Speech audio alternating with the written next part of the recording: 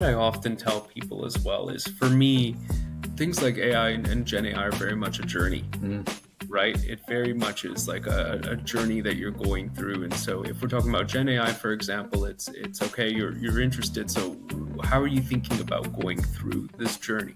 Because immediately people think about, especially in the finance realms, we're taught to think about like ROI, right? Like what's going to be our ultimate ROI? Ultimately, these things aren't going to give you an ROI the immediate next day, right? It is very much a journey, but it's how do you put in place the right elements to be able to return to your business in more ways than one, right?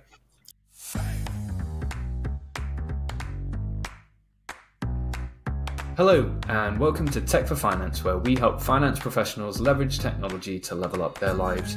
I'm your host, Adam Shilton, and in this episode, we're speaking with Djibrane Larrabure, if I've pronounced that correctly, Chief Financial Officer at Kolleno, a receivables management platform helping businesses streamline credit control and collections with AI. With over 15 years of experience in finance, economics, and strategy consulting, including prior positions at Deloitte, Gibran has a strong track record of driving business growth. Gibran holds an MBA from Yale University and a Bachelor of Commerce from McGill University. He is passionate about leveraging technology to boost productivity and working capital for organizations. When he's not optimizing cash flow for clients, Gibran enjoys traveling, watching basketball, and spending time with his wife and 3 little ones. If you like what you hear today, please don't forget to subscribe to Tech Finance on your favorite podcast platform and on YouTube. But really appreciate you coming on today, Gibran. I did pronounce your surname correctly, did I? Very close, Gibran. Very, very close, Adam. Really appreciate it, and thank you for having me on today. No, not a problem at all. No, I'm excited, and as people know by now, I'm quite passionate about these disruptive SaaS companies that are fighting for space in the market, because these larger organizations, they've got bigger development teams, but sometimes they become a bit bloated and they're not innovating in the same ways as companies like Kolleno. So it would be great if you could just bring us up to speed with your journey today, because I think were you Chief People Officer or something like that before you became CFO? So it'd be good to understand your journey, how you ended up Kolleno, and we can go from there. Yeah, certainly. So studied finance and economics as my primary background. Spent a number of years in the management consulting industry, and joined Kolleno about 2 years ago. Joined initially as Chief of Staff, working closely with the CEO, helping out on a variety of different kind of strategic financial and operational initiatives, and then recently transitioned over to Chief Financial Officer. So Kolleno, taking a step back, we are a financial operations platform that's designed for CFOs and finance teams, and we help them to simplify and streamline their processes, and help support them with everything from payments, reconciliation, receivables, payments, and reconciliation. Thanks for that. And how have you found the transition from working in more of a consulting type role for the likes of Deloitte, and then moving into maybe a faster paced, like SaaS type environment? What's it been like? Yeah, and so I will say I think both environments are definitely fast paced in very different ways. I think the experience at Deloitte helped provide me with a lot of the foundational elements, especially coming out of university, quite some years ago, going through getting some base training and some foundational, and I think it's helped prepare me, towards the role that I've taken here. But I think where the difference is in terms of pace of decision making, I think is very different, right? As you go into a startup such as Kolleno, we're trying to really help clients, and we're trying to do things at a very kind of rapid pace, right? Trying to really innovate and push the envelope at a very rapid pace. So I think in that sense, it's very different. It's very exciting, and to be able to see something build from the ground up is really exciting. It sounds really exciting. Yeah. No, very good. And so you mentioned decision making there, and we've gone off track straight away. I'm sorry. But when you look at your work and I guess what the business needs from a decision-making perspective, what are you looking for? And obviously it's different for every business, whether you're a startup, sort of SME or enterprise level client, but that speed of decision-making at the stage that you're at, is it a lot around sort of people headcount planning? Is it using data to identify areas of product development? What are some of the focal points that you're discussing quite a lot at the moment? Yeah, and I think for us, the key is really kind of centered around our clients and our client needs, and I think that's the element that we really focus on, and where a lot of the decision making comes in. One thing that we've done, very early on is taking the time to actually sit down with our clients and get a better understanding of what it is that they need. So, sitting down with CFOs and finance teams and trying to get a real kind of in-depth of understanding of, this is the product we're offering, how does it align with kind of your needs? What are exactly your needs? What do you see as your needs going into the future? And then, making decisions to, evolve our business to be able to really serve them well, both now and then anticipate, their future needs and how we can evolve to be a partner, through their own journey. And there's obviously, especially in a SaaS business, there's a ton of data that you're potentially gathering, and forgetting about any of the clever stuff that you might be able to do with AI. Obviously, you need a decent chunk of, you need a decent timeline to be able to do some more of that advanced prediction stuff, and so we don't need to go into the weeds there, unless of course you want to talk about it. But the reason I mentioned data is the way that it plays into that decision-making piece. So, of course, SaaS businesses that have a monthly or an annual billing cycle, you want to reduce churn, right? Wherever you can. And it's great that you've got that active, really curious approach to your customers to be able to identify how you can evolve alongside them, which is fabulous. But then we've also got day-to-day support, right? So you've got people that are maybe submitting tickets, and all of that sort of stuff.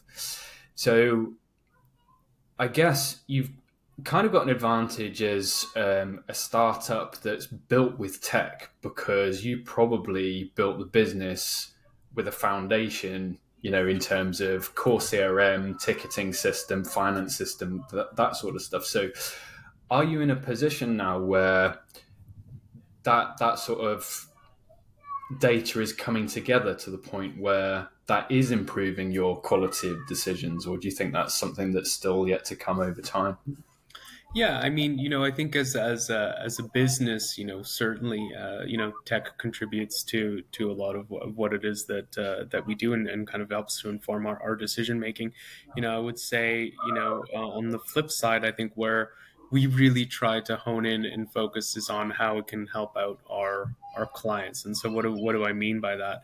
As I said, a lot of our clients are CFOs and finance teams in similar situations as, I find myself in as well, trying to work through the day-to-day and trying to really figure out how technology and automation can really, really help them. And I think one of the key challenges, especially in a lot of kind of the older kind of legacy businesses, is, a lot of the information is kind of scattered everywhere. It's, it's in your emails, it's in your Excel, it's in your ERP, right?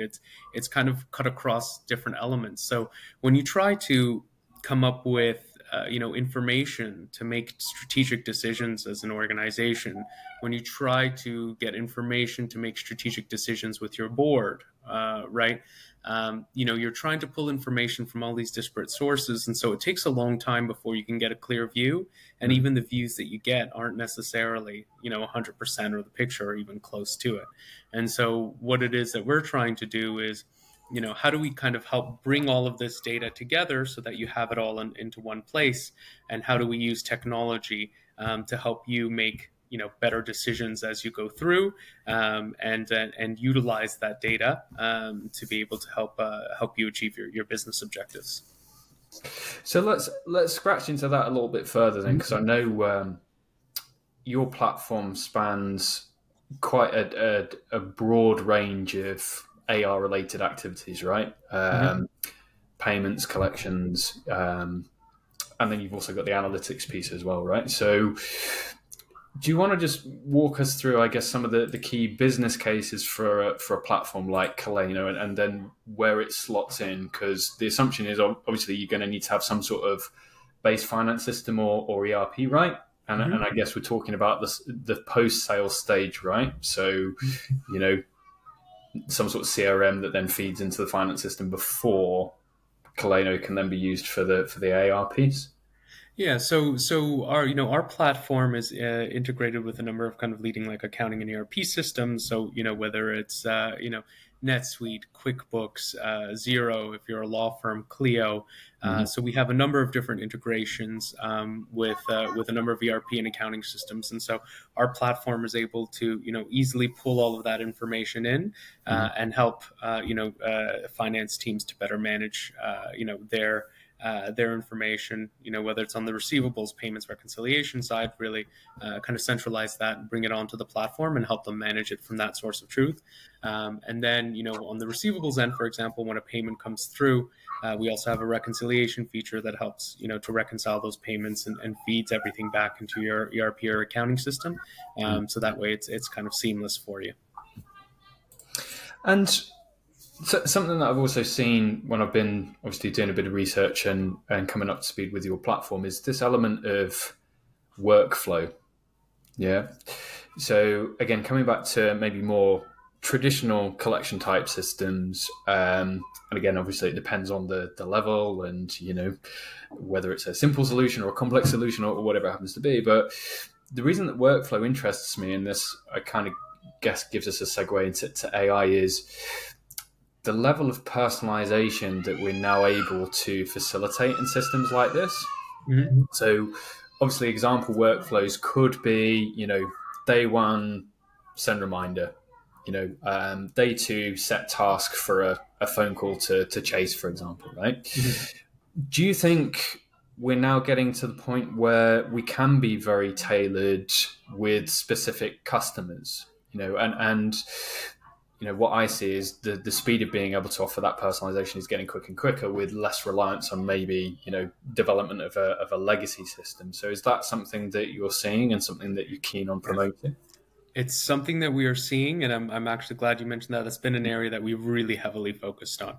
Our product team's done a great job. We've, recently developed these advanced kind of no-code workflows that really helps to enable that. And that's a key area for a lot of the finance teams that we serve, right? Is basically, how can we create, these strategies? How can we automate everything so that we can make it as effective as possible and utilize our time effectively to really focus on a lot of the high value things? Because as you know, a lot of the finance teams, the roles really shifted. It's become, very strategic. There's a lot more demands on the finance teams, especially in the current economic climates that we've seen over the last, year or so.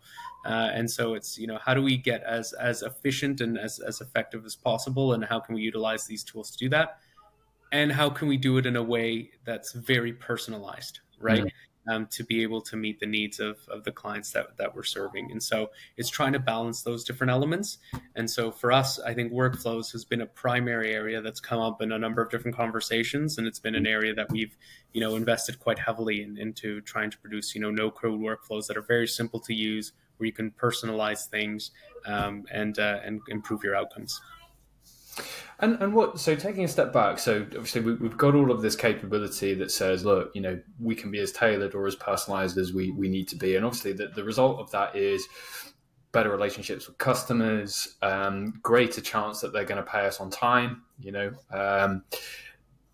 Nobody wants to have, a high value customer that's being annoyed, shall we say, or pestered, shall we say, because, chances are they are going to get paid, right? They know they're going to pay you, but they don't want to be reminded by this, And anyway, that aside, so if somebody's thinking about implementing a tool like Kolleno and has all of this potential capability, how do you start structuring that process? So is there an exercise to say, right, well, first we need to rank customers in terms of size and revenue, then do we need to start breaking down in terms of poor payers versus better payers? Do you see where I'm going with this? Do you have any sort of guidance on how to set yourself up for the greater success in implementing a tool with so much capability so that your time to value is faster?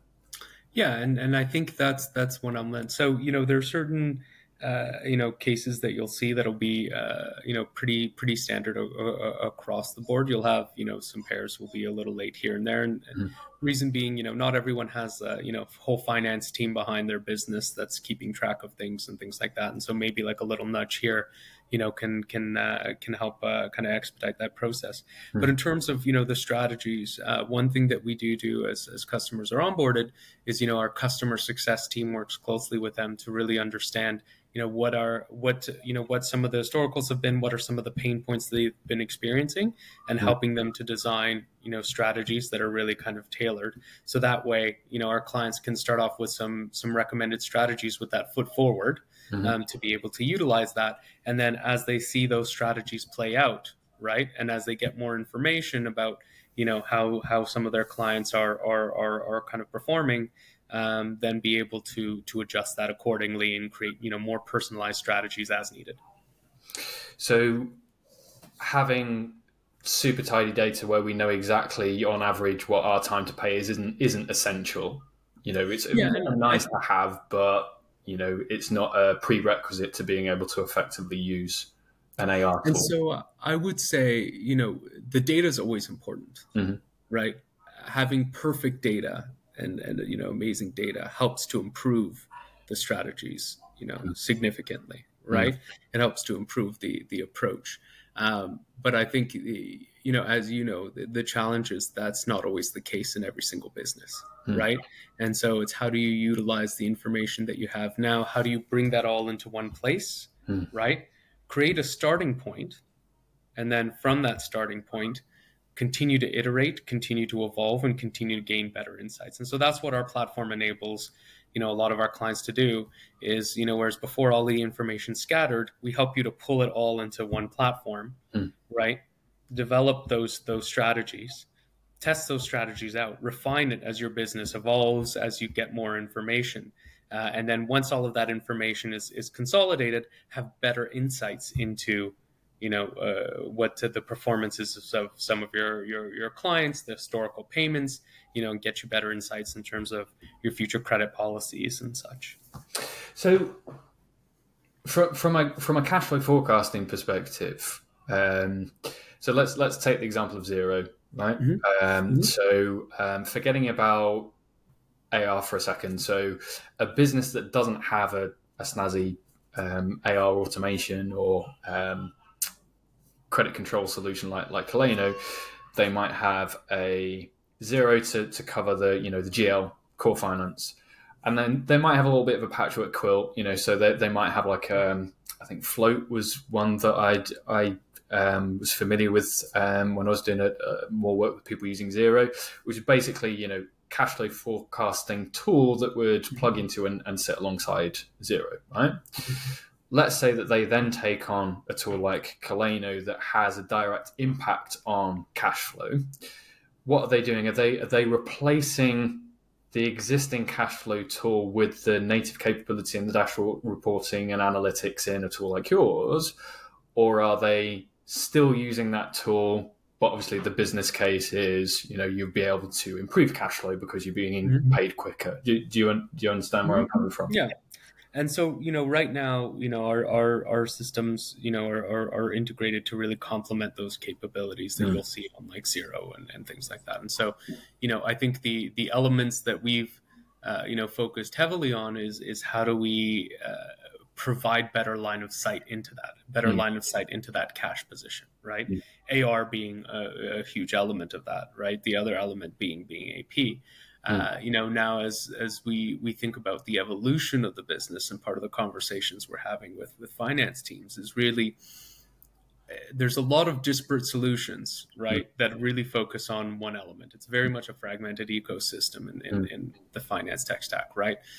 You have your core elements that are focused on AR, AP, payments, recon, cash forecasting, all of this stuff. So it's how do we, help businesses the most effectively in being able to do that. And so, through our platform and the evolution that we've had, it's being able to work closely to help them improve their forecasts, improve their overall decision making, and then the idea, as we go forward, is how do we kind of partner with you as you go forward to be able to help you improve those processes even further. Is there more value to be had of a company using a more mature financial backend versus a simpler system? So obviously some customers will at some point start outgrowing Xero, QuickBooks, and some of the more entry-level systems and say, look, we need to adopt more of our process within a central system, right? And obviously tools like yours will integrate with the low-level systems and the more complex systems. Does it matter in your world? Is there still the same value with an entry-level system versus a more mature ERP system, do you think? I think we work closely with all of the different systems, primarily because it really depends on the stage of the business, right? I mean, what's the business need if you're a smaller mid market, or versus like a smaller or larger enterprise? You're going to have different needs, right? Your accounting and ERP needs are going to be very different. So we've taken a step to really partner with like NetSuite, Xero, QuickBooks, etc., to be able to complement and be able to scale and grow with your business as you see fit, depending on which system. But taking a step back, I think key element is it's this nature of this ecosystem, right? Being able to build out an ecosystem that will really help to provide consistent kind of end-to-end pieces for these teams, I think is fundamental. And I think there's a few questions around that ecosystem and how you bring it together, but I think that's very dependent on the business, very dependent on stage and things like that. And I think ecosystem is the right terminology. Maybe it's overdone a little bit from a marketing perspective, especially here in the UK. But I think I need to alter my wording because my default is patchwork quilt, which is potentially a negative connotation for having multiple systems. The reason that I've maybe blinkered is my experience and background is in ERP systems, as you know. We've had those discussions before. So I've spent the past almost 10 years with the business case. You don't want separate applications. You want to bring it all into one system, right? But that's not always the right route for everybody. So I think my mentality needs to shift from, there is still a valid ecosystem approach where you will have a best of breed tool for each of these. But coming back to your point, it's how many of those separate applications do you have? And you can still have an ecosystem, as you're saying, even if you do have an ERP. You mentioned NetSuite there, which is very capable, modular, scalable platform, right? But there are still gaps to fill, which is where the ISV market, for which you fall into that category, is booming, for lack of a better term. I mean, I don't know whether you're familiar with the Grow CFO community. Are you familiar with Grow CFO? Yeah, I am. Yep. So Grow CFO, for people that are listening that haven't found it yet, is an online community. They provide training as well, but they've got a Slack channel. And the Slack channel is really good because there's actually a channel there for systems. Yeah, so people can say, look, this is what I'm using. Anybody got any recommendations for this? Or I'm thinking about moving to this system. Has anybody got experience of this, right? And it made me smile the other day because actually one of the conversations is on Received, which is previous podcast guest Roy came on and we had a bit of a chat on the podcast as well. So it made me smile. But what I keep seeing is people posting saying, look, using NetSuite, but we need a RevRec tool, for example. Using NetSuite, but need this.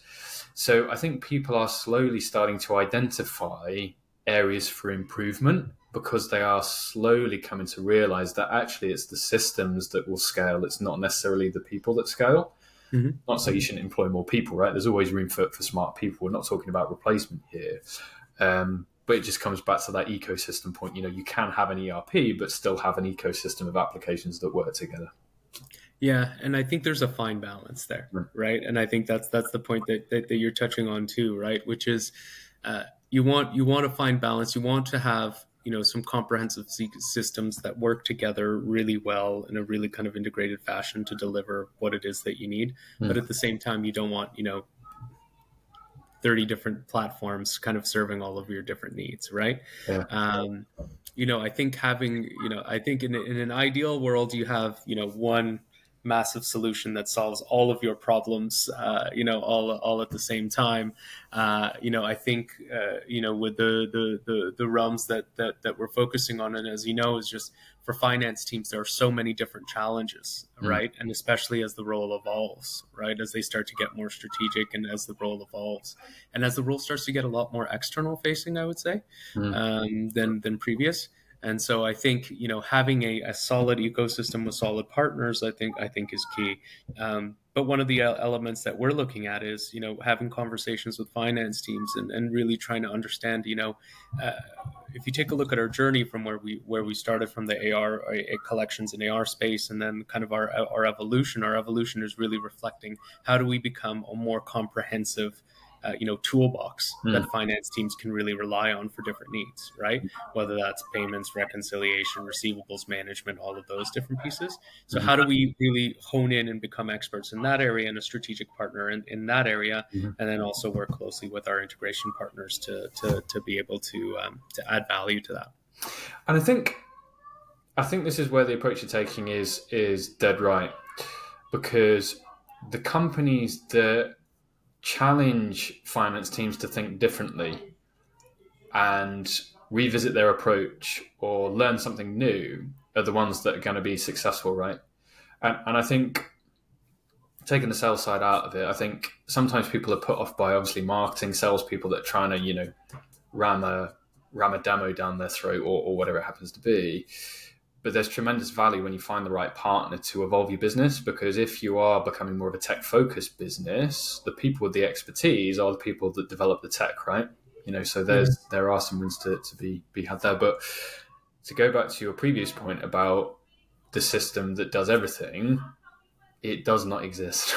Yeah, exactly. It just does not exist. The only way that you could ever come close to getting a system that covers everything is if you were to build it from the ground up. But there is a strong business case not to do that from a scalability perspective, and also from a time to value perspective. You hear these horror stories of 6, 7, 8 figure implementations that start and never end. Yep. Because it just then becomes a permanent evolution. Team members change, process changes, so you're trying to build a system off the back of forever changing processes. But where I'm seeing the market shifting is businesses accepting that maybe they run their business in the way that the systems are built, and they trust that the systems are built in a way that's actually going to provide value. There is an element of acceptance that needs to come with that, or an element of, I won't say control release or something like that, but there's an openness and a mindset shift that needs to come from that. Not to say that you should just agree with the way that all these systems work. It's why you go through an assessment process, right? You need to weigh up your options and decide what the best match is for your business. But you're never going to find a system that does 100% of everything. Just won't exist. And I think there's two elements. I think even if those systems did exist, I think there's also how do you stay nimble when to meet all the needs. You're going to have to be such a vast, piece, and so how do you kind of stay nimble and stay responsive? And then I think the second element that I would say is that's one of the things that we really try to emphasize within our team is how do we listen, take the time to really connect and listen to our clients, right? Because sometimes you have this idea in mind, this is the problem that we're solving, right? And then you focus the roadmap and you develop and you focus just on that piece. And then you have all of these really kind of interesting pieces that come up. And yeah, that's a big problem, but there's also all of these other kind of key pieces and key elements. And so being able to listen to them, I think, has enabled us to provide something that adds value, but has, some flexibility, flexibility built in so that we can, the idea is, as we continue to evolve and things like that, we can really become like a plug and play toolbox, which is, we've got the integration with your key partner. You kind of need assistance or support with these kind of key areas. We can help to do that. And that's by building a system that's, fed in and developed with a lot of our kind of client input and user input, and building something that is, flexible and that allows, that flexibility and that kind of specific tailorization for clients. And I think, so obviously the context that you're talking about there is your relationship with your customers, right? From a product and a product development perspective. But I think there might also be an exercise for finance teams, sort of pre-AR project, for example. And we know that obviously everybody's got ambitions to become a better finance business partner, because with the advent of AI and all of that sort of stuff, we're wanting to show off those human skills and make our mark without being robots, essentially, right? Mm-hmm. But I'd hazard a guess that there's probably a lot of finance teams that don't actively approach their customers unless there's an invoice that's due, for example, or unless there's a customer query. But a recommendation might be, look, do your 80-20, find your most valuable customers, give them a call and say, look, how can we make it easier for you to pay us? Mm-hmm. You see what I mean? And you might have done it already, but, asking a good question might then inform the way that you set up a workflow in the future, so we know it's pointless for these guys in sending an invoice at this time of the month, because it will just end up at the bottom of the email list because their month end takes 2 weeks and they won't get around to payments until this time. Do you see what I mean? So maybe in Kolleno or equivalent tool, you say, right, well, for this customer, the reminder is 3 weeks instead of 2, but at least we know that it's going to be paid on that day rather than it being swept under the rug. Do you see what I mean? So yeah. I think we can guess as much as we want when it comes to the way that we think is going to be the best to set up our collections process. But sometimes the path of least resistance is just asking the questions to your customers and having that open conversation. So in the same way that you're having conversations with your customers from a product development point of view, I'd say there's equal value in a finance professional speaking to one of their customers from a process development point of view and from a reducing those barriers point of view, right? Yeah, I fully agree with that, and I think the other element is, I think what the technology enables is, you can for you to have those conversations and then to have some data and insights really to be able to help supplement that, right? So that way you can utilize those conversations as a really solid base to get an understanding, mm-hmm. and then be able to also have the data behind to be able to, kind of complement those conversations, mm-hmm. To continue to hone, your approach. And I think, and I'm going to draw a sales parallel here. And again, everybody knows that my background is in sales, marketing, business development, whatever it happens to be. So, in the sales world, and it's actually very similar to collections process when you think about it, right? So when you approach a new prospect as part of a sales process, you might set up what's called a sequence, which is mm-hmm. the equivalent to the workflow that you're talking about in solutions like yours. It's basically just a sequence of activities that happens at a certain time. Yeah. So step one might be initial email, introduce your value proposition, try and, at least get an understanding of whether there's interest there. Day two might be follow up on the phone. Then you might leave it a little bit longer so you don't become a pest, But the reason I mention that is you might have 3 or 4 different sequences or 3 or 4 different workflows, depending on your ICP, customer type, who is a higher value prospect versus a lower value prospect.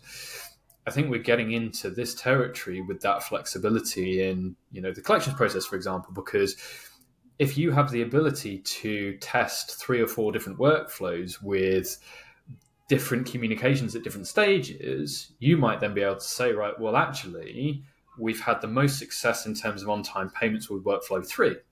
So mm-hmm. let's improve that and scrap the other ones, right? Mm-hmm. So... Yep. Yeah, it just comes down to that, as you say, having the data and being able to do that A/B testing. It's it's the same in marketing. It's the same with anything, right? You focus on the areas that produce in the result. It all comes down to 80/20 at the end of the day, doesn't it? But having the tools with that flexibility, assuming obviously you can run multiple workflows, of course. Yeah, and that's the key for us. We've got the strategies, and you can really kind of tailor those strategies, depending on your client or your client cluster, your specific client as well, and be able to do that. And from that you glean learnings from the data and insights that you get. You glean learnings, and then you utilize that to continue to further to optimize. And it's like you said, you come up with those kind of key insights, right? Yeah, and without detracting from the good work you guys are doing, because obviously there will come a time when a team does need a tool to support this, because the volume of work just gets to the point where, payments are late. Obviously they need a level of automation, because otherwise they're into hiring people, and, sometimes easier to justify tech than it is more people, especially with onboarding, training, all that sort of stuff. But I guess for people that don't have a credit control or management system like that, I guess you could do a soft test of the business case by I don't know, like a Monday.com or something like one of those tools that allows you to at least set up a sequence of events. So if you are trying to trial a business case, you could say, right, well, we'll just use a task management or like a basic CRM tool. A finance team could even sign up for a capsule CRM or something like that. Just put the customers in and set up some tasks, right? But if you do think that the AR automation route is the right one, but you're getting pushback to saying, well, I'm not sure that that's really going to lead to the results that we want, you could do a soft test in terms of that sequencing and that workflow by just setting up a set of automated tasks in a free-to-use or basic system before then being able to move on to a more mature tool, because then you've justified the business case, right? You've got something tangible to go back and say, after we did this, we got this. But of course, with those free tools, you're not going to get the analysis. You're not going to have the level of maturity and automation. You're not going to have the finance-specific development that's gone into your tool and all that sort of stuff. So don't spend forever and a day trying to build your own AR tool. That's not what I'm saying. But as a proof of concept, that might be an option for you, right? And I think even beyond that, I think part of the our focus as well is each business is unique, and there are certainly other elements around that that are really a core focus area. We'll have some conversations with clients, and you'll talk about late payments and collections, and that's one piece of the puzzle that they're trying to solve. But the broader piece is how do we simplify payments? How do we simplify reconciliation? Because those are key elements, right? But from a payment perspective, how do we make it as seamless and as easy as possible for our clients to be able to pay? Because that's key barrier. From a finance team perspective, reconciliation just takes up a consuming amount of time from our business, right?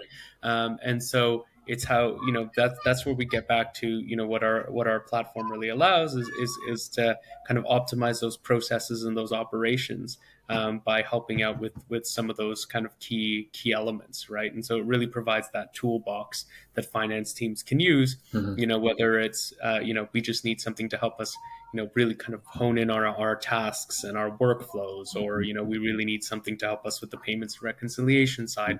It enables you to be able to do those different pieces. And that's obviously when we're moving from single use or narrow use tool to what you're referring to as more of a toolbox to help I guess a function within a function, shall we say. So no, all good. So I appreciate that I may get in the territory of talking too much, so let's try and this is perfect. This is great. I love these conversations. We'll try and at least cover some of the topics that I said to you. So let's and I know we touched on it, but let's talk about how AI is changing all of this. And I know we spoke about it in our previous conversation, but what are you seeing as AI use cases in the context of AR? And so I think within the AR space, I think where AI is helping out is on a few different pieces. I would say one key element, of course, we can talk about like gaining insights from data. Mm-hmm. So really being able to utilize AI to be able to have the data there to help inform kind of your future credit policies, Mm-hmm. and provide you with credit insights, cash forecasting and the like. I think one really promising area as well, and especially when we get into the topic of Gen AI, is how do we kind of utilize AI tools to help optimize our communications and our approach, with our customers, and as well, with our stakeholders internally, right, across the business. And so I think there's certainly some elements there. And so I would say there's a variety of different applications. We talk about utilizing data to, especially around informing kind of credit insights and getting information around credit policies, and how do you utilize that? How do you kind of improve your own kind of AR management techniques and forecast your own cash flow? But I think the other element is really around how do we communicate all of this, and how do we use it from a decision making perspective? And I think AI has helped to illuminate a lot of that. And I think there's two elements to that. And apologies, have you heard the screaming in the background? Oh, do not worry. I've got 3 of my own, so I completely understand. Completely. Well, it's Halloween today, right? Yes, that's true. And true. In the UK, it's pitch black outside and coming up to 6 o'clock, right? So there's doorbells ringing and all of that sort of stuff. There we go. The excitement is coming in. Yeah, absolutely. So the mic normally does a good job of cancelling stuff out, but if you are getting any background noise, I do apologise. But I have 3. Like I said, I'm like immune to that now. So I guess we could split the AI piece, I guess, almost into 3 in those instances. So one that you correctly identified, the AI piece around data. How do we speed up that insight? That's not particularly new. That sort of, I guess, more traditional. I don't think there's such thing as legacy AI because, anyway, more traditional gathering for insights. But you mentioned there the Gen AI piece, and I think this is where things get interesting because, as I've spoken about previously, you have kind of internal use cases for Gen AI, and in terms of Q&A, asking questions on data, getting live feedback without having to rely on a person to do it, assuming that obviously it's connected up to the right data sources, right? But the chat interface and, connecting to multiple data sources is a real business case for Gen AI specifically, right? But then the third piece there is the customer-facing element. And I think this is where it can be useful, but we need to be careful. So I think it will 100% support that element of personalization. Yeah. Mm-hmm. So if we've got a generative AI tool that understands previous interactions with customers, and then it can identify, better cadences of communication. It can identify, better messaging. It can identify what is getting better responses. We just need to make sure that we're not getting into creepy territory, right? Because again, another example from the sales world, right? There's now a plethora, and you probably get a ton of emails, Gibran, that are all I do, yes. Really horrible, right? And there is now a prolific amount of AI tools that are, doing the whole personalization at scale piece.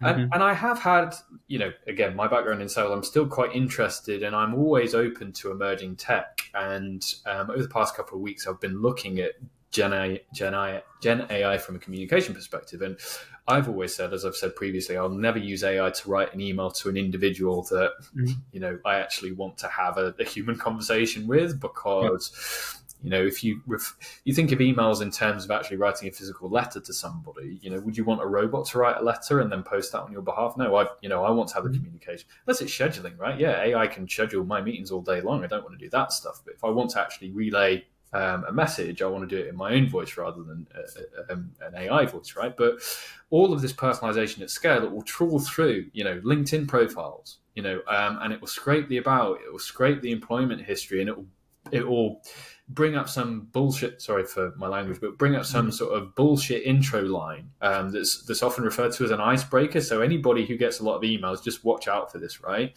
If it seems a bit creepy and the icebreaker seems a little bit too like it's encroaching on personal stuff that you wouldn't really expect a human to broach on an email, chances are it might be an AI that scrapes some data from your profile, especially if it's using the language in your LinkedIn profile. Yeah. But that's why I say there's a boundary, right? Because from a collections perspective, we don't want to get to the point where Gen I is, looking at LinkedIn profile and sending an invoice to the customer and saying, oh, hope you had a good weekend walking the dog, and that sort of stuff. So we have to temper that and make sure that the use case is still sound and that we're using it responsibly, right? 100%. I think, we're fully aligned with that. And I think, where we see, I think AI kind of most effectively, I think, is in providing at least like a steer in terms of, the potential tonality and in terms of, potential kind of written response and things like that. But it's just to suggest, right? Yeah. I think the human element is still core. And I think in general, for me in Gen AI, I think the human element is still, fundamental, right? Yeah. Especially when you're talking about finance, and in the finance realm, when you start talking about things like, data privacy, data quality, bias and algorithms, like you start to talk about all of these different elements. I think really having that human element is key. And I also think in terms of like data output, data quality and things like that. So, I think for me, the Gen AI has a lot of interesting opportunities and interesting applications. I think the human element is still, and the judgment element is still a key component of that. But I think, 100% agree. We need to get the balance right. We need to use the bots for the stuff that they're good at, and then we need to use the humans for the stuff that they're good at, right? But I think, and it's just come as we've spoken around, personalization in email communication specifically, right? So let's say that you've got an email address that you use, and you might get an automated reminder from a tool like Kolleno, for example. So it could be like payments at company, or it could be accounts at company, or whatever. But it could be that you're not hiding that it's automated, right? So maybe when you onboard the customer, you say something like, "Oh, just to let you know, we use an AR tool. A lot of that is bot driven, but it's just to help you understand what you owe us, and all of that sort of stuff. It's not from a we don't want to speak to you. It's just to allow you to have a seamless experience when you're making payments to us, for example." There's a gap there if people know that they're speaking to a bot, that bot can be useful both to you and the customer, right? So going back to what we said previously about, the finance teams approaching a customer to say, look, how do we make this payment experience better for you? How would we help you pay us quicker, essentially, right? Gen AI could do that if it's got access to the data, right? So if a customer goes overdue for the third time in a row, there might be a flag there because the AI's got access to the data, right? And maybe the next reminder, what goes out in the email is, hey, look, this is another reminder. Sorry, but it's my job to chase. Just so you know, your last two payments to us were late. Is there anything that we can do? So you've got that halfway house. You've not got a human phoning the customer to say, how do we improve this payment process? But you've kind of got a starting point for a conversation that is then getting that feedback without somebody having to, spend their life on the phone. So I think that's where we're starting to get really interesting. And I think even the balance, I think, and that goes back to the strategies and the workflows and things like that, right?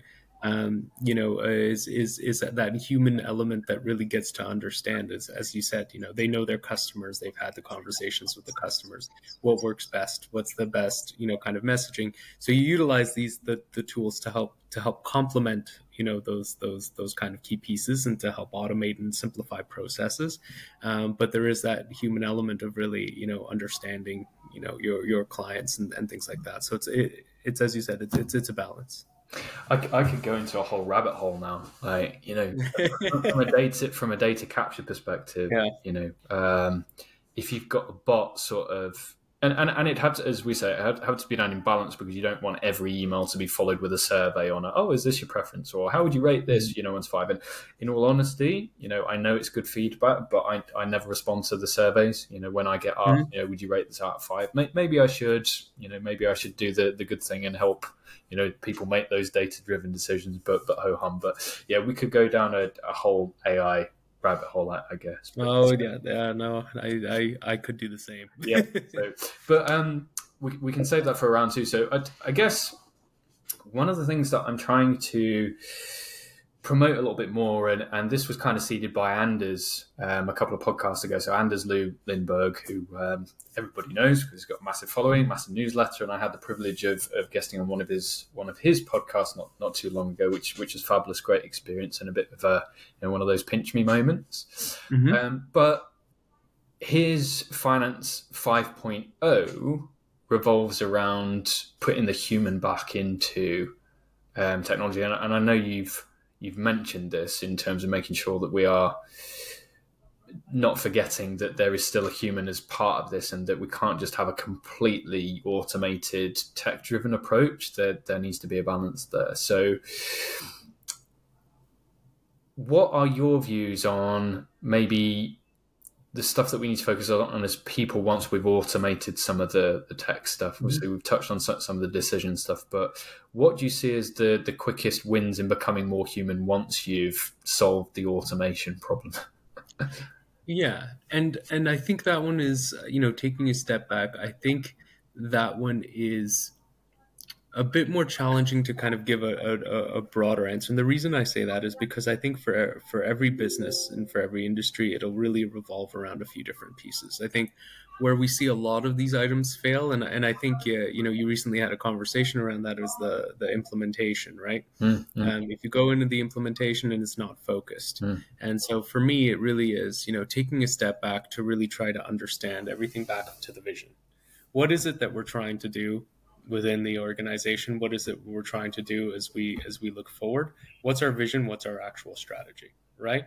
Once you actually have those things in place, right, getting an understanding of, okay, what are some of the operational elements and the capabilities that we need to be able to complement that, right? And then I think once you actually have those kind of clear elements, like a very clear strategy, very clear vision, clear strategy, clear understanding of what those kind of core capabilities are that you need, what are some of the core systems and processes and things like that. I think once you set those elements up, then you can start to really get an understanding of what that starts to look like, and what that human element is as you go through, right? Because I think for each business, it is very kind of unique. But I think, it really is starting up front, and that in itself is a human element, is, creating the I guess blueprint or the architecture to be able to take a step back and say, what is it that we're trying to do? What is it that we need? How is it going to complement our business? And what are the capabilities that we need? And what is the upskilling and talent that we need to be able to do that? And I think, so I'm glad you mentioned upskilling and talent, because there was stuff whirling around in my head as you were speaking there, relating to how do we make the most out of the people. Yeah, and you correctly identified that,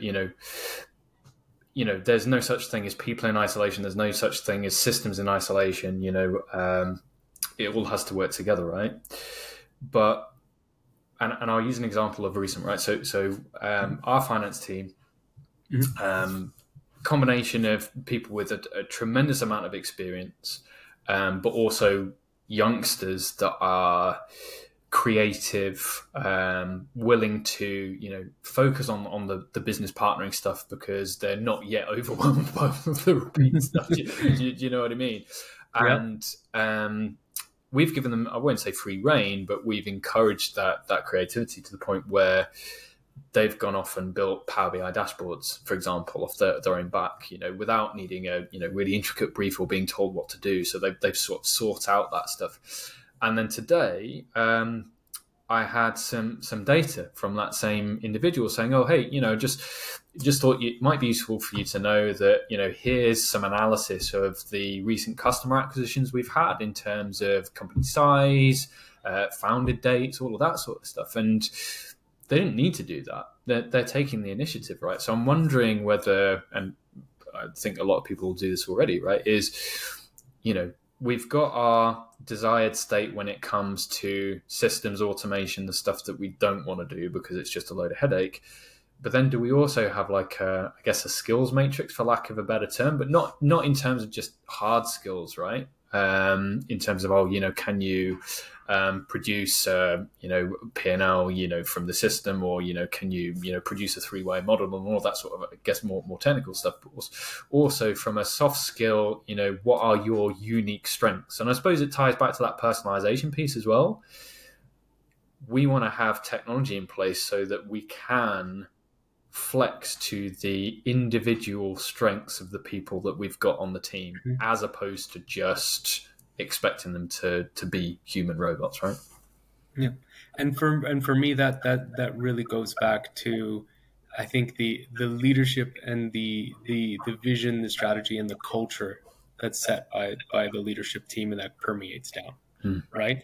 I think having a very clear vision, like this is where we want to go, a clear strategy, but as part of that strategy, there's going to be a very set roadmap for certain things that we want to develop, but within that, we want to embed enough flexibility to enable and empower our people to be able to go out and create these creative elements. So I think there has to be some sort of, in my view, there has to be some sort of sense of direction, but there also has to be a culture element around, how do we get to this point? I think part of it is going to be, sure, some of the key elements that we have on the roadmap, but there's going to be a culture around continuing to challenge that and trying to think through new and creative ways, right? Understanding where it is that we want and need to go as a business.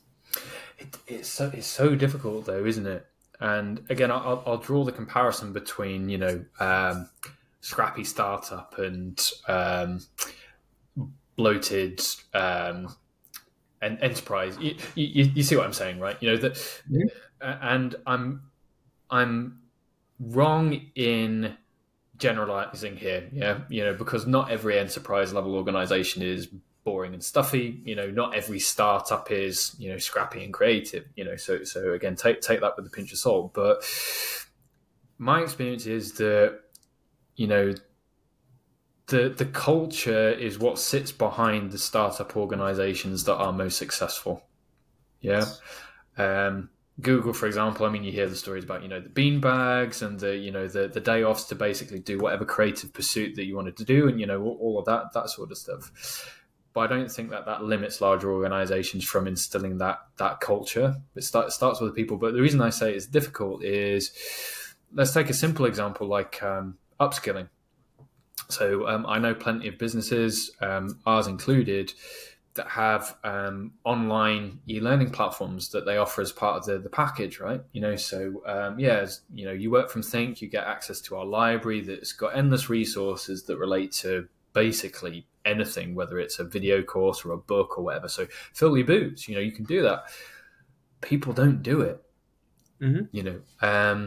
so there's obviously people on the leaderboard, obviously the people that are voracious learners, right? They're thinking, well, I've got a free learning platform. I'm just going to jump into that and I'll smash it, right? But I think that's where it's tricky, because you don't want to be the enforcers, because that's when the culture breaks. You don't want to say you have to do X amount of hours in terms of L&D. But at the same time, you want to encourage people, right?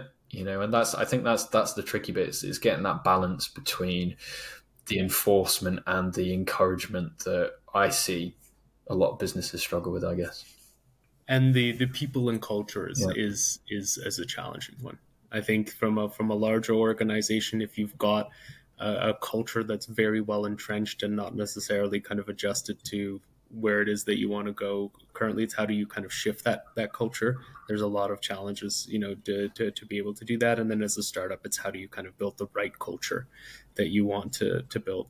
I think you hit the nail on the head. I think culture is a culture, and people will make or break your business. And I think especially in this environment where, you have a lot of people who will be willing to take the initiative. It's easy access to access a lot of training. You have, a lot of people that are willing to go in and jump in and teach themselves and learn and to push themselves and help advance your business. How do you kind of promote that? How do you do, those kinds of pieces?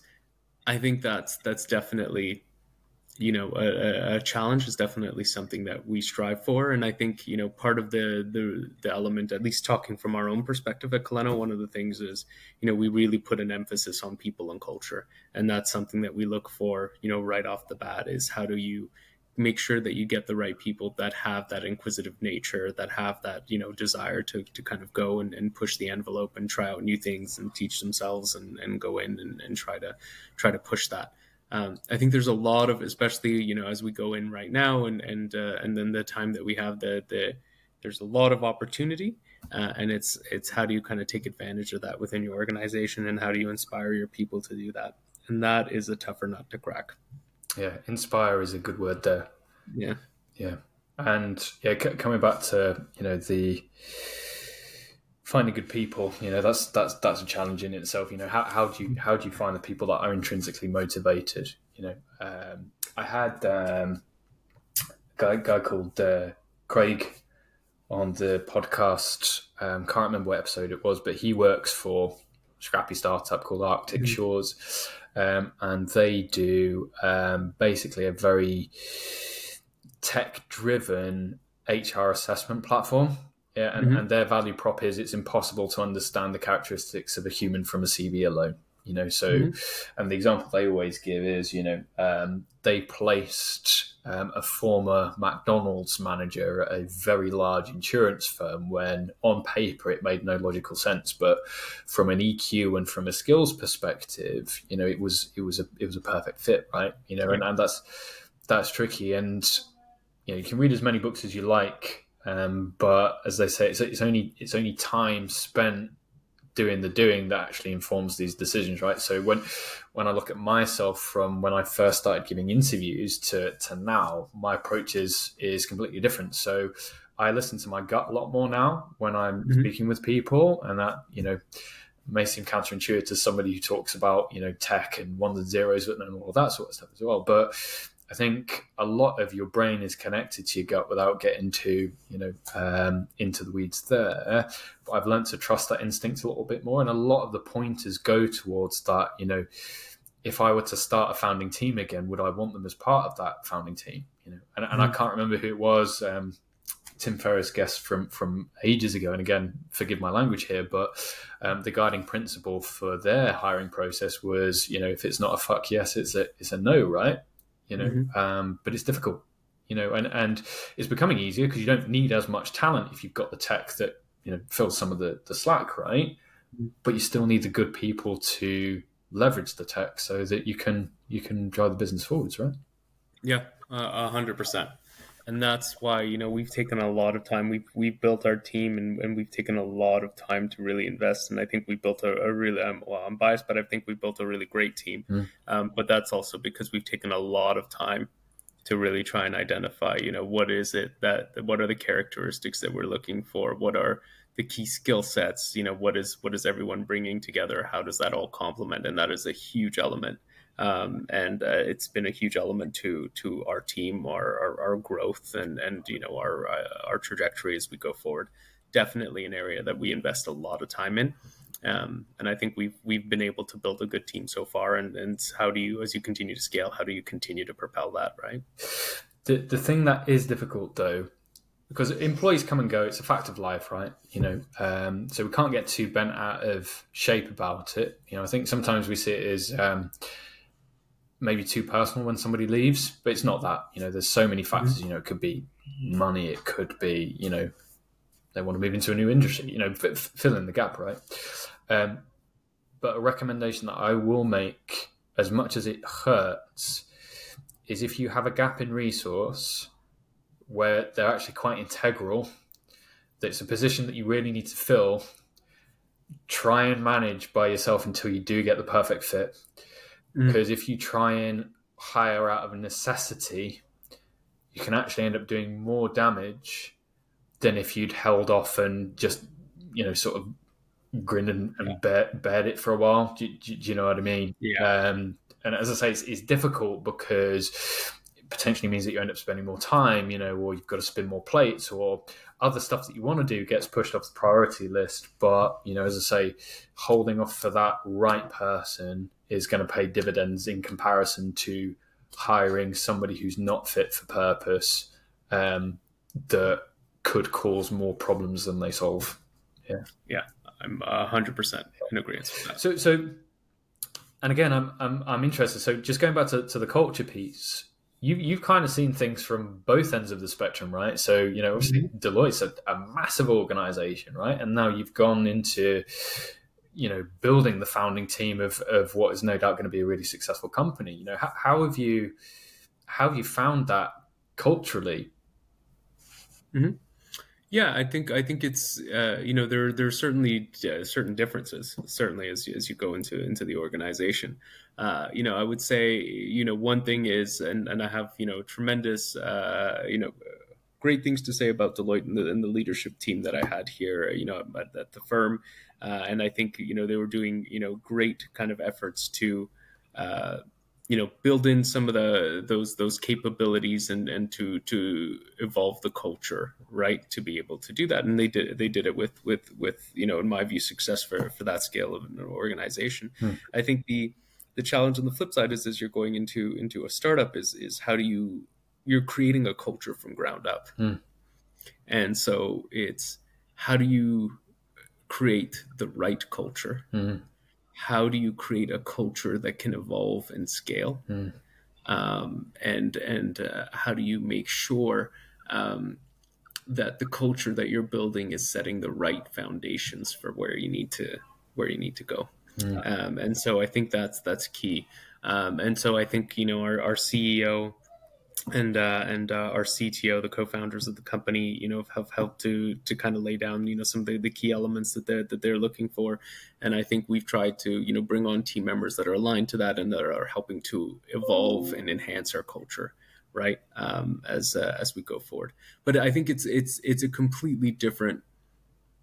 At least for me, it was a completely different perspective coming in from, an organization that had a really well-established culture where you're continuing to evolve that, to coming in where, you're one of the first employees and you're starting to build that culture. And so you start to ask yourself all of these questions about how do you make sure that you're building, the right elements and the right culture, and how do you enforce that culture? How do you make sure you bring in people that are aligned with that culture?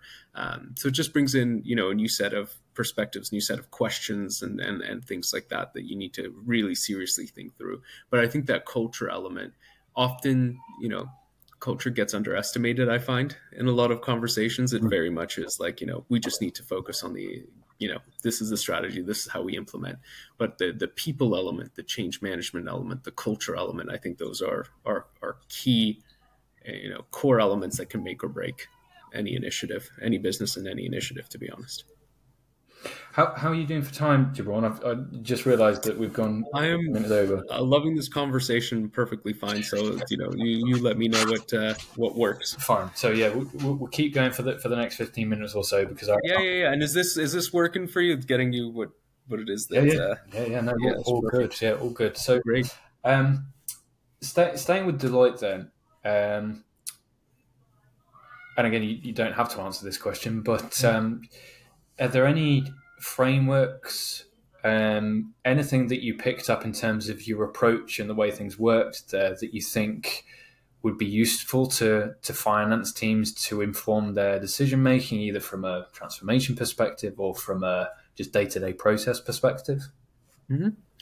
Yeah, and I think that comes back to a lot of the core elements that we talked about, which is, as you're going through any real transformation effort, just taking a step back and taking a bit of time to really think through what it is that you're trying to do. Because I think there's almost this push. I find that there's certain elements, and it's not just contained to finance teams, but other teams as well, which is, two kind of sides of things. We want to jump in right immediately because there's a lot of stuff happening in the AI and Gen AI space. So let's just jump right in. And then there's the other side, which is like, we want to take a little more time. We want to kind of take our time. We don't fully understand it and all of these elements. And so one side risks kind of jumping in without a clear strategy, having all of these disparate kind of pieces and not necessarily achieving the results that they want. The other side, risks the potential of kind of falling behind, as they don't. And so I think my perspective is taking a very kind of measured approach and really taking the time to think through, the vision, the strategy, the culture and people element, the capabilities piece that you need, I think up front, is really fundamental to, kind of longer term success. And so I think, taking that little extra time up front to do that, I think for those who are hesitant to jump right in, it helps to provide, kind of like a clear path in terms of like, where is it that you can potentially start to test things out. For those that are thinking about jumping in, it provides a kind of a clear structure and helps you get aligned around what it is that you're trying to do and aligned across the organization. And so I think those are two elements. And I think my experience at Deloitte really helped me to really understand what that process looks like, right? As you're sitting around the table, how do you make sure that you go through and get the right key elements in place up front as you're going through to help ensure success as you go down into the implementation. I think so. The thing that I've been battling with, and I did a post today, actually, got quite a lot of support because I tend to be quite vocal about the times where I struggled and start burning out. And I saw that post, by the way, earlier today. That was a great post. Yeah. So thank you. Yeah. And somebody's got to say it, right? Social media can't just be a place where everybody's, saying, how many subscribers they've got to their newsletter and, how much revenue they've done in their bit, all of that sort of stuff. And I'm not saying there's not a place for it, because obviously we should celebrate success, but it's very fatiguing to the people that do struggle not to see any stories from people that are maybe going through something similar, right? So for me, and I'm getting to the point now where I'm inclined to think that there's no such thing as burnout. And I'm going to re-comment on the post, actually, because I missed out a crucial part, because it actually relates to a podcast I listened to by a guy called Andrew Huberman. Have you heard of Huberman? No, I haven't. Stanford University professor. He does a podcast called Huberman Lab. And he's amazing. He's got a great voice, very into his fitness, but also incredibly smart. So some of his podcasts are 2 hours, and they generally follow the format of the first half is the scientific research that goes into the topic that he's discussing. And then the second half is generally the actionable tools that have come out of that research that can help you. And it's all predominantly to do around your brain, on concepts like dopamine, hence part of the inspiration for the post, stress management, all of that sort of stuff, anything that has some sort of neural setting, I guess. But the reason why I'm now inclined to say that burnout doesn't exist, but dopamine deficits definitely exist, is if you look after yourself and ensure that you're getting adequate amounts of sleep, that you're resting and digesting, that you're eating the right things, providing there's a level of enjoyment behind what you do, you could potentially keep going forever in a day without experiencing any sort of burnout, because you're living in balance, right? I think the term burnout is sometimes misattributed to something that was bandied about called adrenal fatigue or something like that. And again, there's not really any research that supports the concept of physical adrenal fatigue, even though sometimes it may feel like it. But it comes down to that if you do the right things to support the production of the right hormones, then you can keep going, right? But the mistake I made is sacrificing the rest and reset in favor of just getting the next thing done. And I know we've gone on a bit of a tangent, but it ties to what you're saying from a taking a step back and looking at things point of view, is that, are we just trying to do the next thing because we think we should be doing the next thing? Or is this next thing something that is grounded in logic and something that is sustainable? I.e., is it something that's going to stand the test of time, or is it just something short term that we're going to have to fix or change within a month? And that's where my thinking has evolved from being on the bleeding edge. And don't get me wrong, I love having these conversations and I love talking about emerging tech and I love all of these sorts of things. But in terms of the content that I produce, I don't want every post that comes out, I don't want every conversation to solely focus on what's going on in tech this week, even though I've got some ideas about like a This Week in Tech podcast, but that's a conversation for another day, right? But what is evergreen? What is sustainable? What can people keep going back to? What is the value? So we take our conversation as an example. Yes, we've spoken about tech, but a lot of the principles that we're talking about in this conversation are evergreen. So people can keep coming back to this, right? And I think it's the same in business. If you want to build a successful business, you need to know that what you are building is sustainable. And that starts with those micro decisions about the longevity of whatever you decide to take on next, right? So sorry, I've done a bit of a monologue there. No, got me that makes complete sense, and I think it goes back to that human touch, a human touch element that we talked about earlier, right? And I think that piece is fundamental in all aspects, right? And so I think it's key, and I agree with you. I think taking the time to really think through how do we do this and how do we do it in a sustainable way, in the most effective way, right? In the most clear path, I think is key. You might have to accept that, short term, you might miss out on a couple of customers that are really wanting like the bleeding edge stuff, right? Mm-hmm. But are you potentially stripping the long-term potential revenue from having doubled down in other areas? Yeah. And I think what the thing that I often tell people as well is, for me, things like AI and Gen AI are very much a journey, right? It very much is like a journey that you're going through. And so it's, if we're talking about Gen AI, for example, it's okay, you're interested. So how are you thinking about going through this journey, right? Because immediately people think about, especially in the finance realms, we're taught to think about like ROI, right? Like what's going to be our ultimate ROI? Ultimately, these things aren't going to give you an ROI the immediate next day, right? It is very much a journey, but it's how do you put in place the right elements to be able to return the best, return to your business in more ways than one, right? Sure, in terms of an efficiency and a productivity and a key element, I think those are fundamental elements, right? In terms of allowing your employees to focus on value-added activities, allowing them to focus on, health and wellness and other key pieces. But I think it's also situating your business for, the longer term. And I think that enables you to have a more kind of holistic view when you're talking about ROI, is thinking of it from a very much a journey perspective, being able to set out at the beginning where it is that you're planning to go, having a very kind of clear vision, clear path towards that.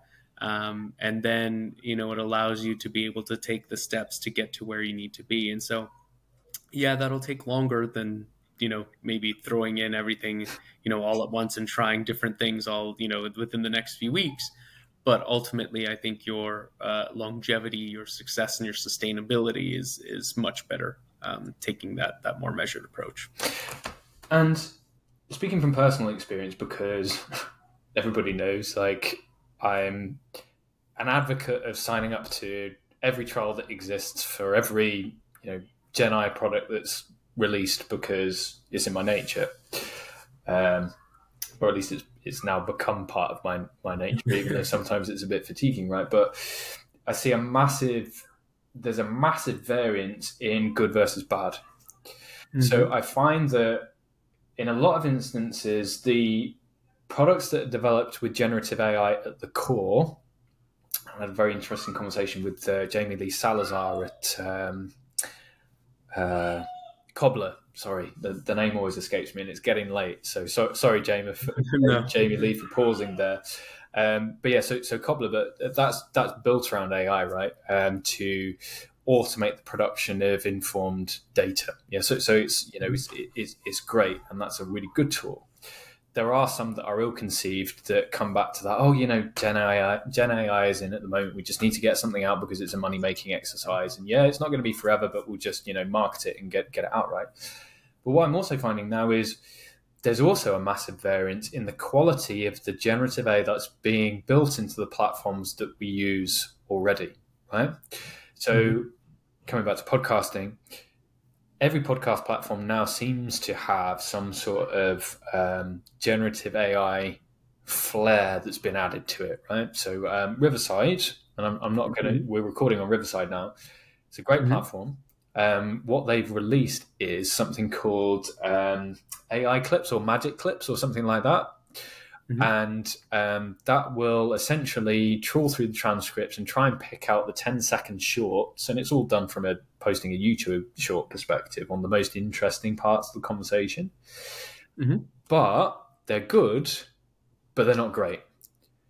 So actually, when I look at sifting through the 12 magic clips that is created for me, compared to me actually going through the transcript and looking for the language that I know hits the right emotional points, it's actually quicker for me to do it myself than it is to sift through all of those magic clips, right? It's the same with some of the other transcript tools that I've used that have like an add-on for generative AI where you can chat to the transcript, right?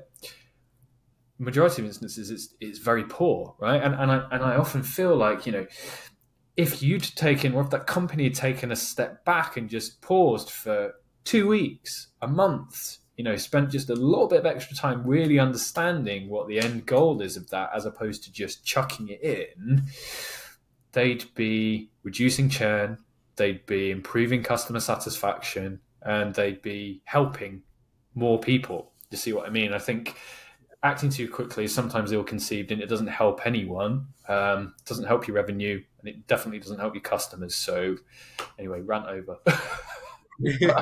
I couldn't agree. I couldn't agree more. I think there's a fine balance. I think it's good to have a clear.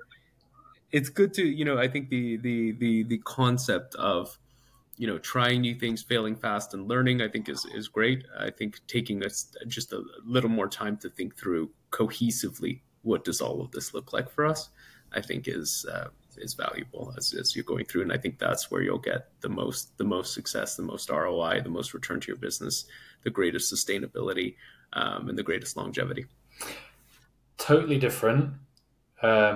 But I will mention it now, it's on my mind. So have you watched Big Vape, The Rise and Fall of Juul yet? Juul, yes, I did. I watched that over the weekend. Yeah, so scary, really good story in terms of, so there's some good stuff in there about failing fast, but also balanced by some really bad stuff about maybe the unorthodox approaches they took, because they're basically, and again, I don't know the facts, but it was presented as though they basically got every teen in America hooked on vaping, right? Because they made the iPod of vaping or whatever. But the reason I mention that is because key as part of that is the, fail fast, which was, you don't want to fail fast with dangerous substances is the takeaway there. So there's a parallel, right? We're not talking about something that's super dangerous in the same way that addicting people to nicotine are, right? But to a lesser extent, sometimes failing fast can have negative consequences on the people that you're trying to help. Yeah. That's why I always say it's fail fast with a little asterisk. Yeah. So I've only got 2 more questions for you, Gibran. I really appreciate the extra time that you've taken today. This is great.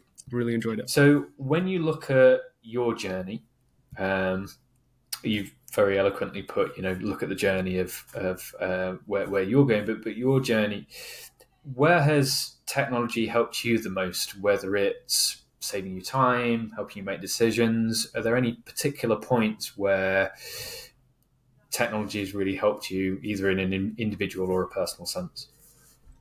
Yeah, I would say for me, technology has,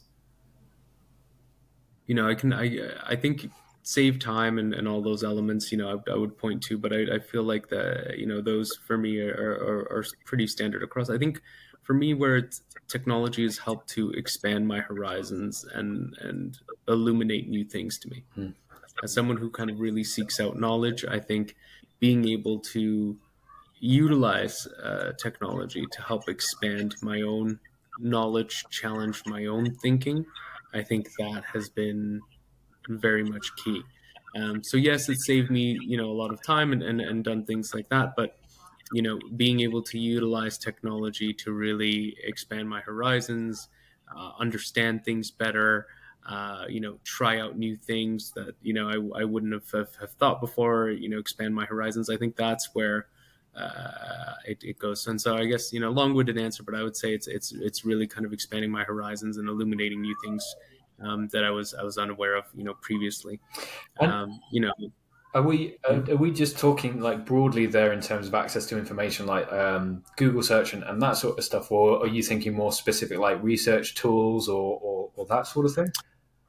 yeah, I would say, I would say it's sure it's platforms like having platforms like Google and things like that. But I think even things like ChatGPT, Mm, being able to use ChatGPT to sometimes go in and get a basic fundamental understanding of basic concepts, right? mm, That then helps me to expand out. Right. And so, whenever I have a new topic that's brought up to me, what I'll often do is I'll go on to ChatGPT and I'll say, okay, how can I get some of the fundamental questions that I want answered, mm, right? mm, mm. And that provides me with a base that I can then use to go on further and investigate and things like that. So for me, I think that's where I found it most helpful, is being able to expand my own thinking, my own horizons or beyond that. Have you delved much into the concept of meta skills? No, I haven't. So, meta skills are basically the skills behind the skills, right? So, if you want to become a better salesperson, don't spend time reading sales books. Spend time building skills and the stuff that sits behind. So, learning how to write better, learning how to communicate better. They are the skills that have multiple skills associated with them, right? Yeah. So Mm-hmm. writing is a meta skill, or how to write better is a meta skill, and those sorts of things. But I've not done it yet. But that's why I see AI as useful. Is these are skills I'm looking to improve. What meta skills sit behind those that could potentially apply to all of these skills and save me a load of time and effort, and then increase my path to, or increase my speed to assuming those skills, right? So it's something that I'm yet to type into ChatGPT. Have you used Perplexity yet? No, I have not. Use it. Yeah. Perplexity. It uses, I believe, OpenAI. You can switch on Copilot to enhance responses, but it's a search and research platform. And I'd heavily recommend that anybody who's a Google searcher or Bing search, and I know you've got Bing Chat now built into Bing search, so I guess there's a crossover. But the thing that I like about Perplexity is you can refine by topic matter. So you can say, and I know you can do this in Google as well, but you can say, I'm only interested in academic articles. So you switch your topic matter to academic articles. The one that I use, though, is search Reddit. Yeah. Yeah. Reddit, I find it's so much more raw and genuine because it's people. It's peer reviewed. It self corrects. Somebody says something wrong on Reddit, and you've got you'll hear you'll know. You've got 100 other people saying that's bullshit. Like what you're saying there. Do you see what I mean? So I find being able to have quick access to those conversation topics is really useful because you can get to the root of, and can't always guarantee that it is the truth, but you can get to the root of subject matter really quickly by searching through Reddit compared to what might be an AI generated blog post on Google, because there's a lot of them now, right? Yeah. Oh yeah. And so and maybe that was the when you asked me like technology, I often point to time savings and all of these other elements. But if you ask me what I enjoy most is, I think I firmly believe in like lifelong learning. Yes. And so I think the opportunity to use, AI tools and to use tools like ChatGPT to at least get a base understanding where I can then take it away, right? I don't ever want to go on and be like, teach, I want to take what are the fundamental key components. And then from there, I can then take that away and explore further and dive further into other areas that I want to. But it helps me to provide me with at least a base understanding and an understanding of where else I need to go to expand my horizons there. And so I think that's an opportunity my parents didn't get, other generations didn't get, and it's one that our generation's getting. My kids will have the opportunity to get is to utilize technology to expand those horizons and expand their learnings and understanding of the world. But and I know you said it's obviously more than just time savings and productivity, but there is no better time saving than knowing how to make the right decisions. Yeah. And we spoke about this, earlier from, talking about health and, all of that sort of stuff is, one decision on how you can improve your health could create more time for you by adding 2 years to your life, right? So we can create time in the decisions that we make now, or we can save time in having the wisdom to be able to make the correct decisions that mean that we don't end up going down that rabbit hole. And that's what I'm guilty of, right? I could do a better job at not just jumping in head first into stuff. If I had a bit more wisdom, to say, yeah, I'm going to do this, but I'm not going to do that. There's no better way to save time than being incredibly selective about the stuff that you do and don't do.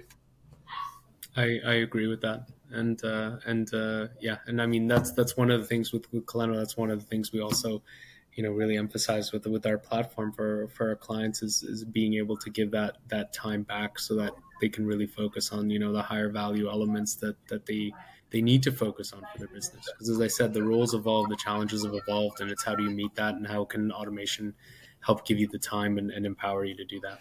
Brought that full circle. That was good. There we go. Yeah. There we go. The only last question before you can tell people where to find out more about you and Kolleno is, I know you've mentioned where technology has helped you, and you mentioned ChatGPT there, but have you got like an app on your phone or like a Google Chrome extension or a gadget? So like I've got Fitbits and all that sort of stuff that you just couldn't live without, either in your personal or professional life. Ooh. An app on my phone. There's so many. I'm trying to actually go through and pick one. You're visualizing the screen in your mind. Yeah, I know. That is a great question, and that's because I've become so dependent on my phone and so dependent on a variety of different apps. I would say that the one app that I continuously go to look at and to try and gain insights on is I'm kind of now caught between two. You can say two. Okay. So I would say that Fitbit is definitely one. Yeah. Because one thing, especially having kids now, I'm really much more focused on health. Yeah. And trying to keep and evaluate that. I would say that the other one that I am quite always plugged into is probably more boring, and that is like my Kobo. Just to be able to like go through, and I love to read, and so being able to like go through and take a look at like content and like some of my books and stuff like that, and Kobo understanding. Yeah, Kobo is just like an Amazon Kindle. You not have that in the UK?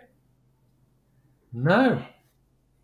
So it's basically like a Kindle, but you can get your books and stuff like that. But if I'm taking a look at like my apps and stuff, we use that. But let me give you. What's the difference between a Kobo and a Kindle?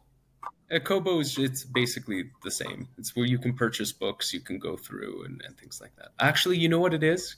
can I take that back and we can do some editing on this? Yes, that's But fine. it's going to be Blinklist. Yes. Yeah, no Blinklist yet.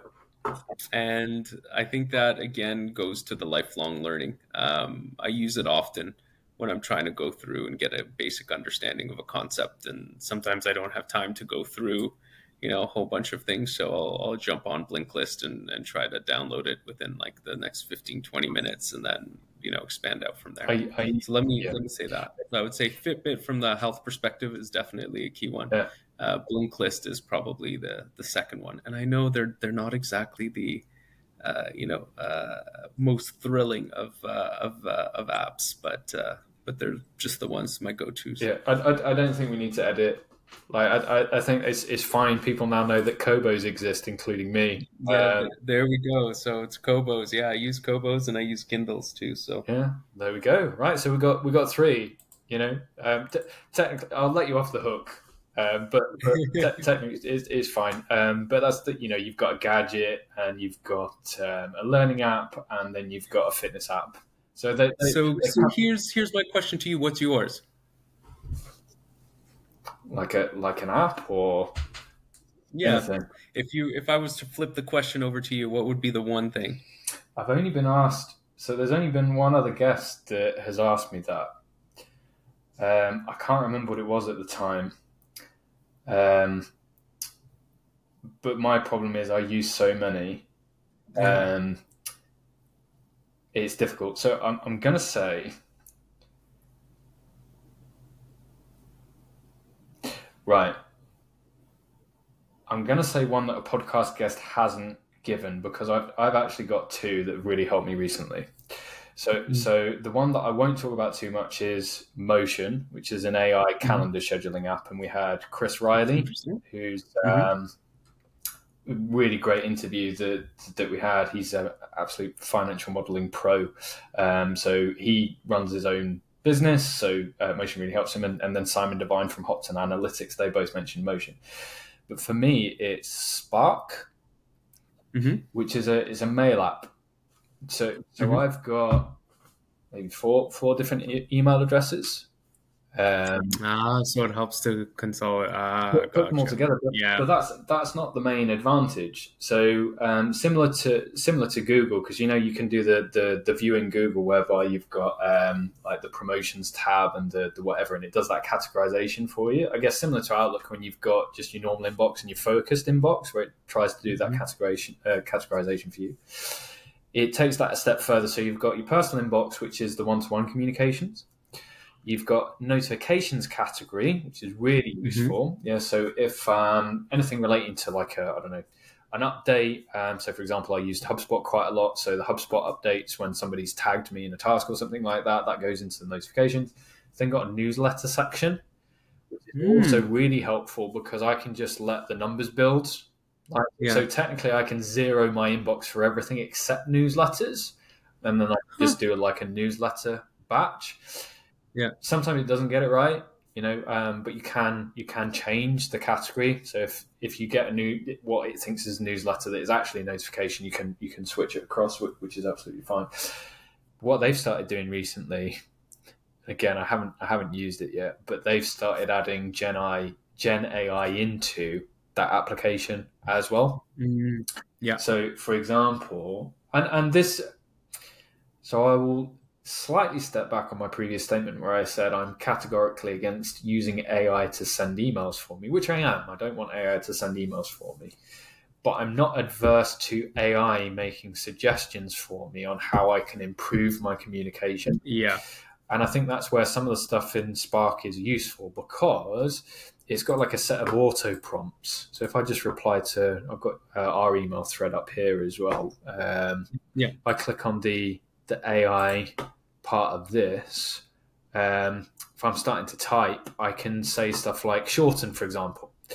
So if I get to the point where I'm writing War and Peace, which is quite frequent, right? I've got like 3 A4 pages of email response.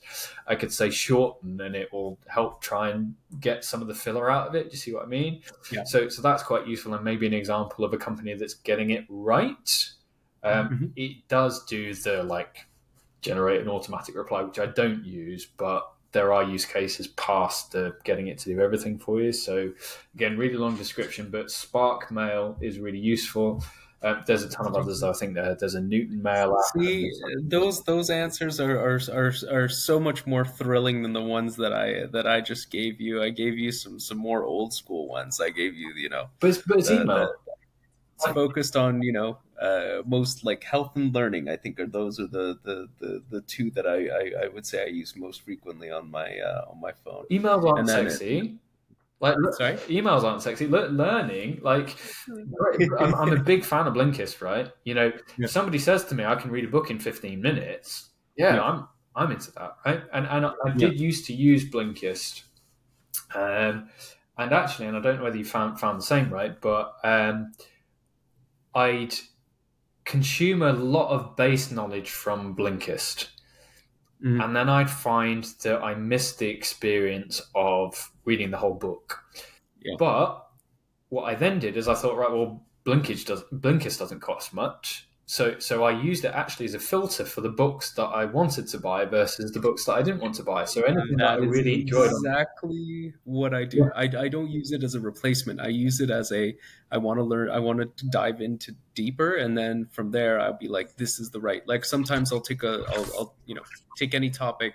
I'll go through. I'll find 5 or 6 books on it. I'll throw in, a few blink lists, and then I'll be like, no, this one is really the one that's hitting the points that I really want to dive into, right? Yeah. So that's what I use it for, is really to help me hone into what it is that I really want to get to know and understand better. Yeah. And what is it like $8 a month, $15 a month? Yeah. It's not expensive, but it's not at all. So, but it's great. I enjoy it. Yeah, and I definitely recommend it.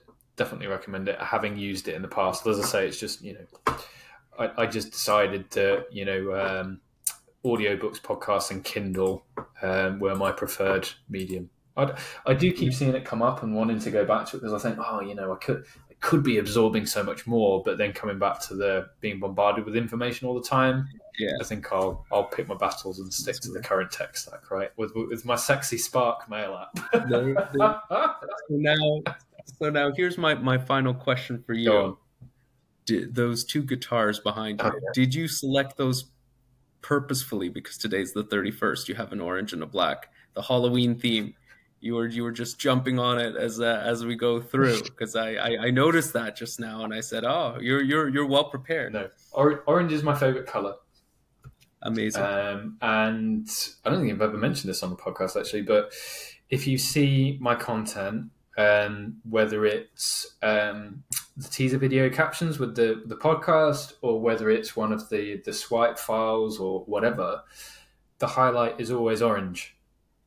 That is true. I noticed that. Yeah, on a number. Interesting.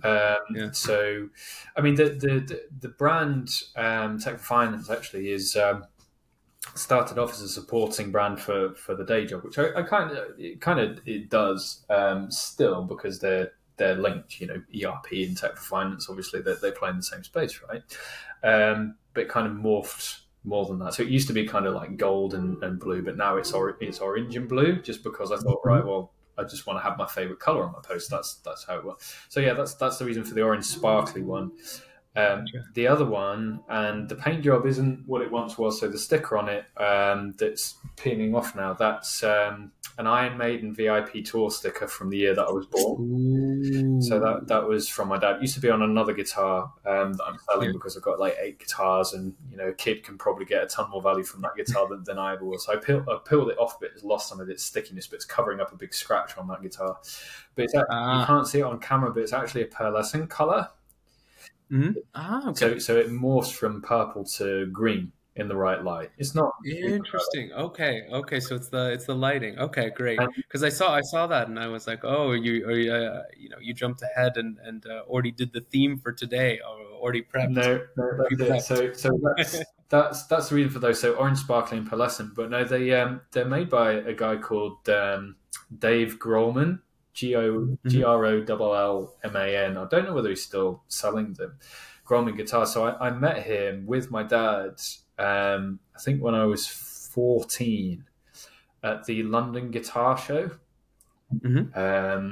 We went a couple of years in a row, And I remember looking at the guitars and thinking, they look absolutely amazing, like quirky. And you can't see I don't think you can see the headstock. They've got what's called an inverted headstock on them. So it points, the headstock points upwards, so they're quite quirky, but I absolutely love them. So I played a version of that pearlescent one, and basically said, "Can I have it?" And Dad phoned Mum up to see whether she'd give approval on the budget for the large guitar expense, and it was a no at the show. And I kind of forgot about it, but then 15th birthday came around, and that was the gift. So it's got treble 015 on the headstock, which marks my 15th birthday. And then I kind of knew about that. Because I think paper round money did contribute a little bit to that one. But the orange one was a total surprise. So that was my 18th birthday. That's amazing. But they're totally different setups. So the pearlescent one has got what's called a hard bridge. So basically means that the bridge doesn't flex, which gives like a really gritty, there's a lot of tension there. And you can use a really thick string, so when you're doing your metal, it makes a good noise. The orange one is like a totally different guitar, so it's the same style, but the pickups are different, so it makes a completely different sound. And the bridge moves. So I don't know whether you've ever heard a guitar solo where there's a lot of that sort of stuff. That's where the flexible bridge comes from. It's called a Floyd Rose. So that bridge is why it extends further down, because it actually floats. So yeah, they're both gifts. I've got more by the amp. There's more in the loft. Oh, I see that. I have to admit, I'm only good at the triangle and aspiring cowbell. That's basically you might be a good drummer. Drums are easy to take. There we go. Hopefully. Thanks for the questions. I rarely get asked questions, so it's nice to. Well, when I'm hosting a podcast, obviously I can talk volumes when I'm guesting on webinars, but not many people take that interest, so thanks for that. But so let's finish there. We've gone way over time, so apologies. But where can people find more about you and Kolleno? So if people would like to reach out, feel free to reach out on LinkedIn. You'll find me on LinkedIn, and also please do check us out at www.kolleno.com. And have a look, and please feel free to reach out directly if you have any questions, anything like that. Welcome invites to LinkedIn and any kind of chats through there. Yeah. So we'll put that in the show notes, so people got a direct link. For people that can't pick up the show notes, it's Gibran, spelled Djibrane. Yes. And then I don't know whether I pronounced it right in the intro. Is it Larrabure? Is that how you... Larrabure, yes. Larrabure. Fine, cool. So hook up with Gibran on LinkedIn and have a chat. But no, it's been an absolute pleasure, and really appreciate you taking the time. I think it's been a good conversation. So maybe we do a round two at some point. But no, thanks for taking the time. That sounds good. Thanks a lot, Adam. Really appreciate it, and thank you, everyone. No worries. Thanks.